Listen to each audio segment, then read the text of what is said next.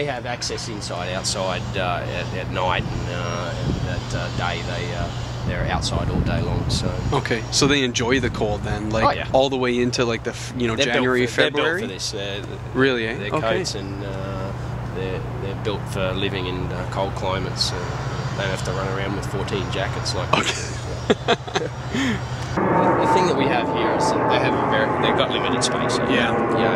These exhibits are old, and we need to upgrade them. So the problem that we have here is that we're limited by space, so we have to be really on top of the enrichment that we give to these animals. They have to have a lot of enrichment. Our goal is just to hopefully get a donation. Right. And over in this whole area here that you can see is build a new enclosure for them, a huge enclosure. How big a space would you like to have? You're looking at 2 or 3 acres that you're going to need. Is that right? For them to have a pen. I mean, these are big animals, right? This is the biggest cat in the world.